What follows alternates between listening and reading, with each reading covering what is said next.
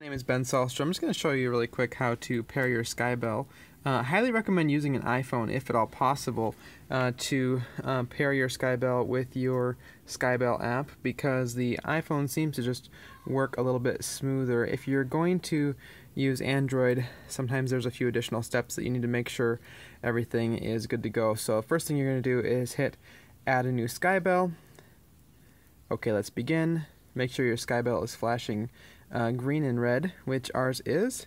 Hit next. Now we need to go over to settings and connect to the SkyBell network. So it should come up here in just a second. There we go. And we're going to go ahead and connect to that. Wait until there's a check mark, which there is now. Now we're going to go back to the SkyBell app. And there it has selected. Now tell SkyBell which network is your home network. So we're going to click on the one for that. Hit next, and now I just have to put in my password for it.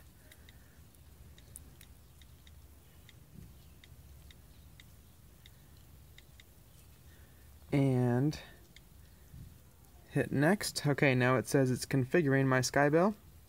As you can see, it is now blinking orange, which is one of the steps through which it must go. And I'll just let this run through full length here, so you can see how it all works. Okay, now we're going blue and green alternating, which I believe is connecting to the server. Oh, there you go. Success. Your SkyBell is ready to use. So we're going to go to my SkyBell.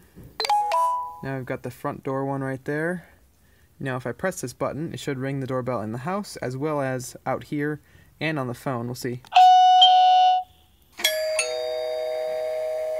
Okay, so someone pressed the front door bell button thing, so we'll hit watch live and see if this works here. And the video is not coming through right now.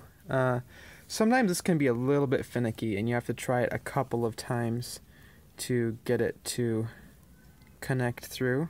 So we'll just hit it again here once. And we'll turn the volume down so that it doesn't get that echoing. And there we are.